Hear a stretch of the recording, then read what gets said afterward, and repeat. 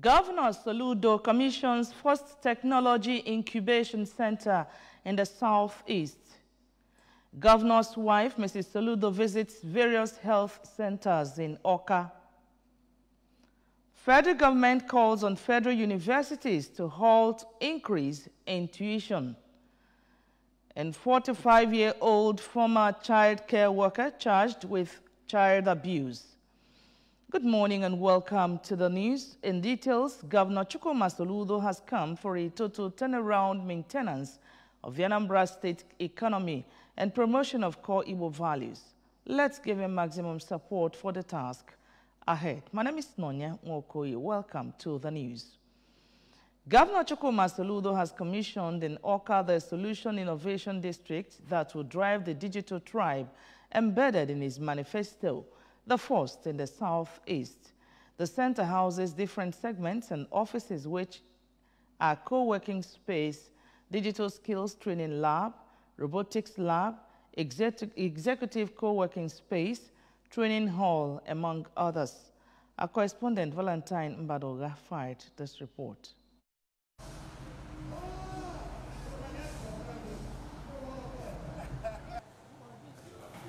The governor inspected the facility and addressed the gathering shortly after, saying that the essence of the innovation district is to prepare the millions of Anambra youths to take control of today. He asked the youth to look up to the opportunities in every disruptive change, saying that only those who plan, work towards it, can control the future, while emphasizing that the greatest resource of Anambra is human capital. The governor reaffirmed the readiness of his administration to mine, harness, and put them to maximum use. He recalled that part of his manifesto is to create a digital tribe, adding that the innovation district will be mainstreamed down to other urban cities and grassroots. The governor maintained that society demands government at all levels to double their efforts in providing quality governance and assured greater commitment to giving the youths of Anambra a bright future. Human capital is the only form of capital that continues to improve when you use it.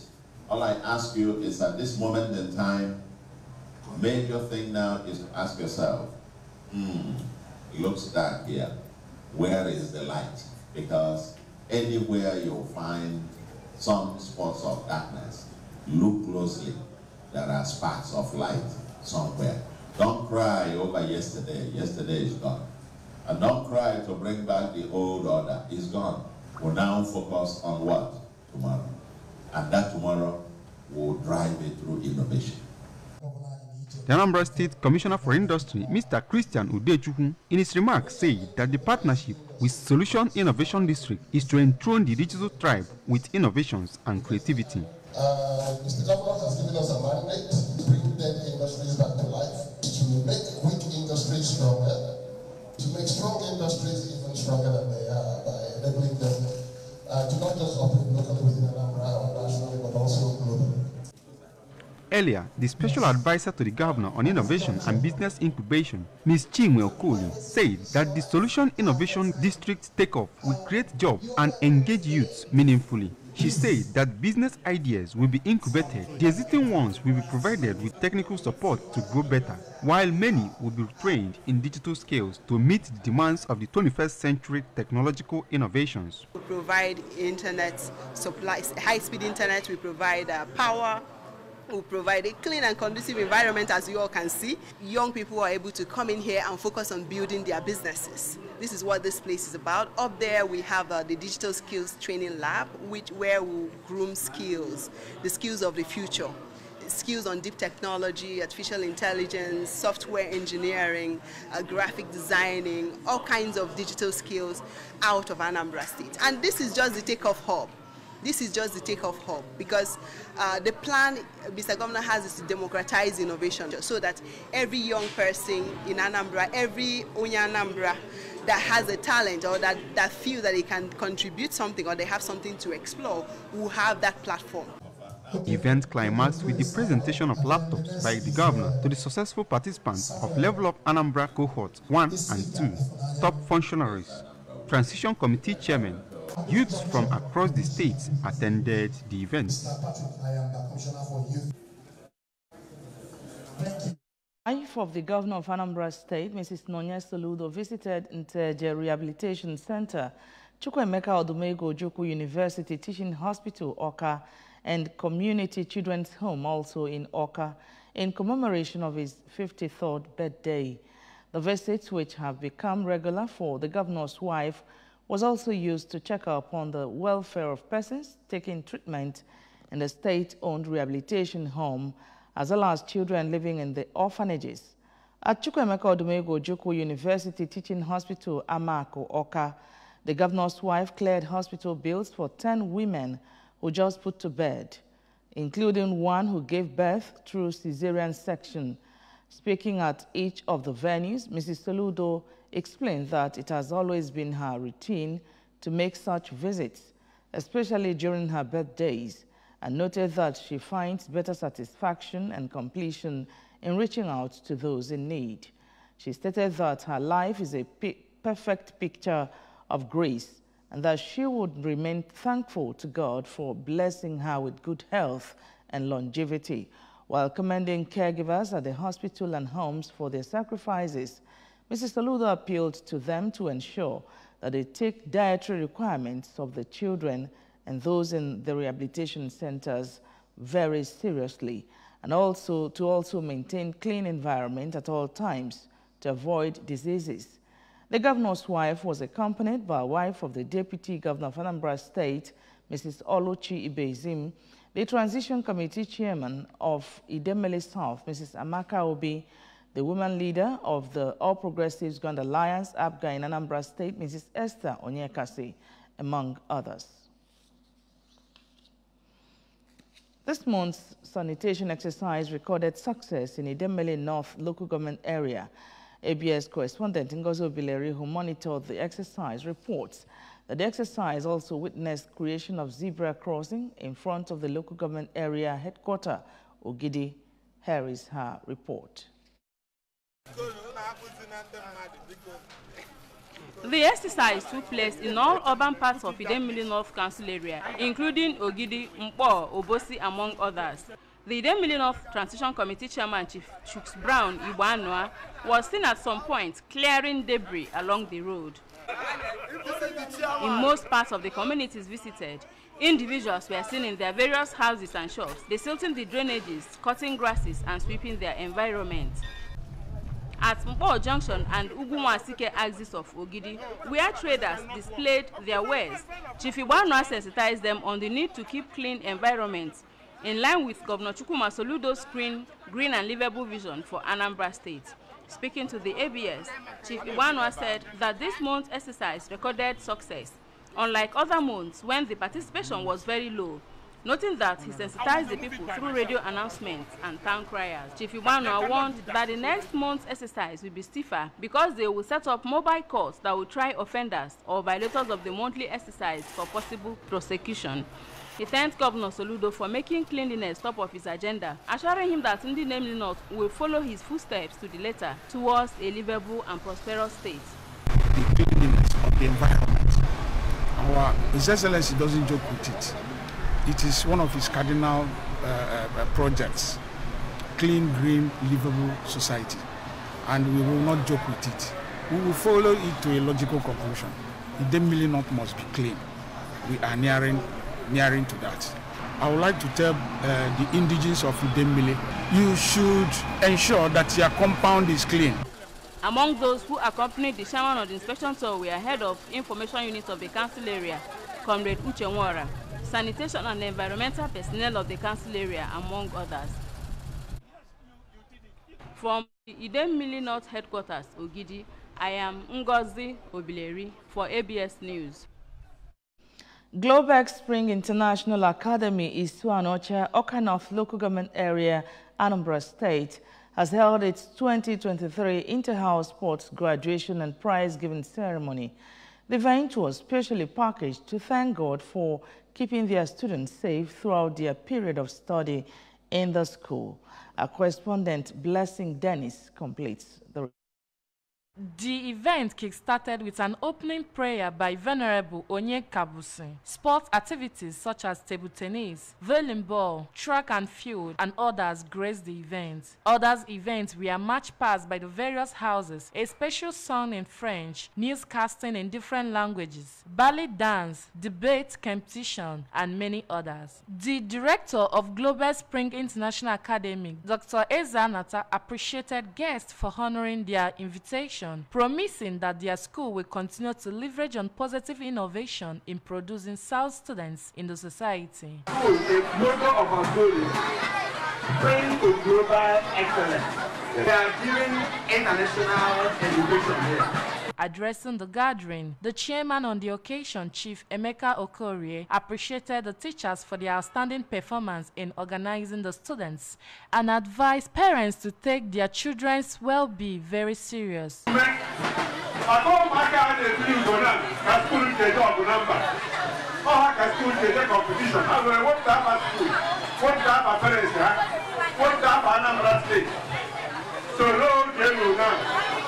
And I'm your parents in our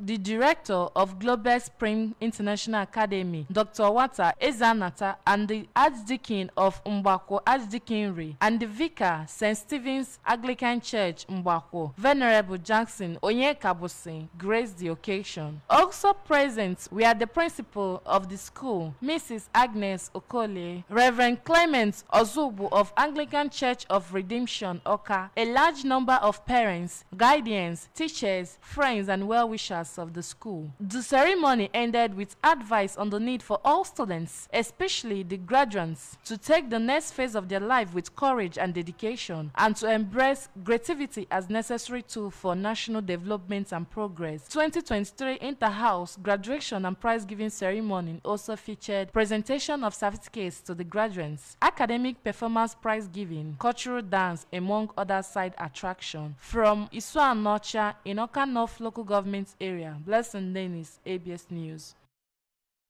The need for Christians to set their lives apart for godly use by being separated from sin, consecrated to God, and living in conformity to the moral precepts of the Bible has been stressed. The Anglican Bishop of Agota Diocese, Right Reverend Samuel Ezofo, in a sermon at St. Faith Anglican Church, Nanka, during a service of confirmation, admission into Girls' Guild, Women's Guild, and Men's Fellowship for all the parishes under Nanka Archdeaconry, said Christians owe it to God to serve Him in truth and spirit, as anyone who defies God's temple, which is human body, will attract God's destruction. We have details of that report.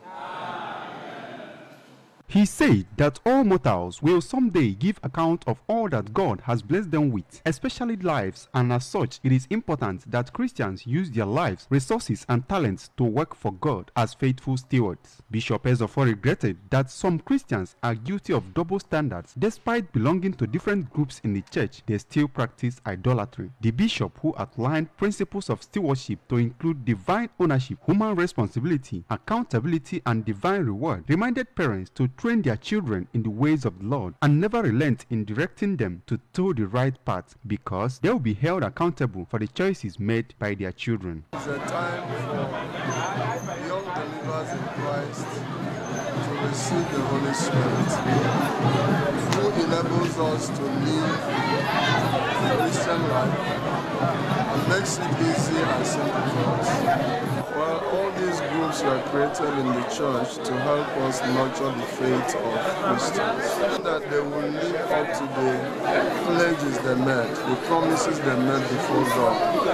And that's why we encouraged the men to help their wives and then the women to help their husbands when they get married, so that it will not just be making promises and pledges in church and then forgetting it as they go. In his remarks, the supervising priest of Nanka Archdeaconry, Reverend Canon Ifeanyi Mbwemena, who appreciated the bishop for his visit, admonished the newly confirmed and people admitted into various groups to live lives worthy of emulation. Their life will grow, they grow spiritually, and they show the light to others, being admitted into Girls Guild, Women Guild, and Fathers Fellowship. So we expect that they should live the exemplary life to others to emulate.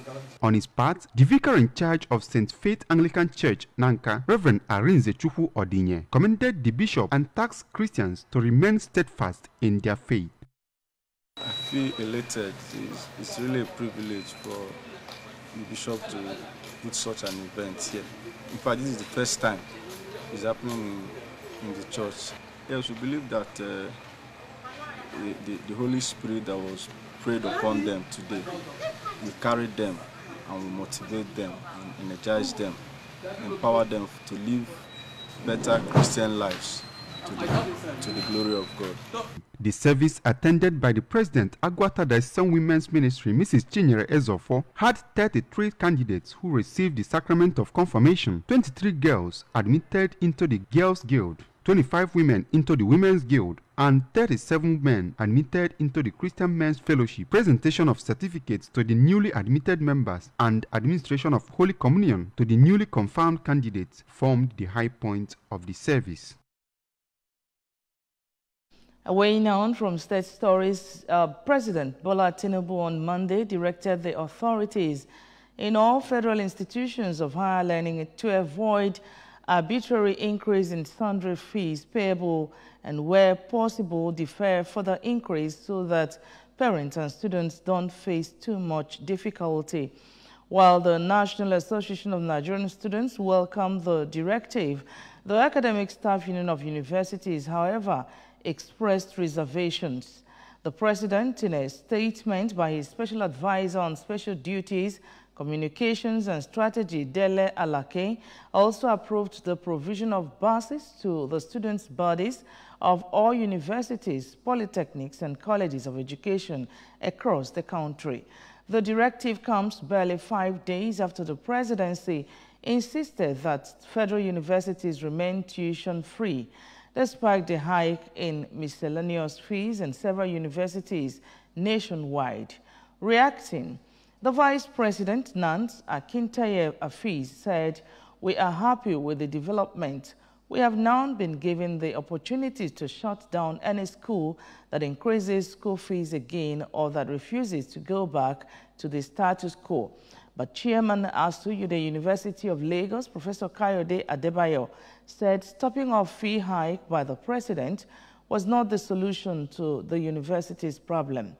He maintained that universities across the country were not funded by federal government, adding that Tinubu was supposed to announce the financial subventions that would be given to universities. On the foreign scene, a former child care worker has been charged with 1,623 child abuse offenses allegedly carried out against 91 children in Australia and elsewhere over 15 years. The Australian Federal Police AFP said in a statement. The 45-year-old man from the Gold Coast has been in police custody since August 2022, when he was initially charged with making child exploitation material and using a carriage service to distribute it. Police said a special investigation uncovered more child abuse material on electronic devices allegedly owned by the man, who worked in a dozen child care centers in Brisbane, Sydney, and an unspecified location overseas between 2007 and 2022. Other charges include hundreds of counts of indecent treatment of a child under 16 years, counts of making child exploitation material, and other charges related to possessing, producing, distributing, or obtaining child exploitation material. Now, in Argentina, prodigy Lionel Messi has surpassed Al Nassr striker Cristiano Ronaldo as the footballer with the most Guinness World Records. The record body shared the updated chart of the most Guinness World Records titles achieved by footballers via their official Twitter handles. In the new update, Messi now has 41 records, one ahead of second-placed Ronaldo with 40 records. Robert Lewandowski has 9, Kylian Mbappe has 5, and Neymar has 4, complete the top 5. Congratulations to them, and that's just about it. But remember that you can follow news and programs on ABS from any part of the world by liking our Facebook page. Follow us at Anambra Broadcasting Service. Subscribe to our YouTube at ABS Television Oka. On Twitter, we are on ABS Radio TV, and on Instagram at ABS Radio TV.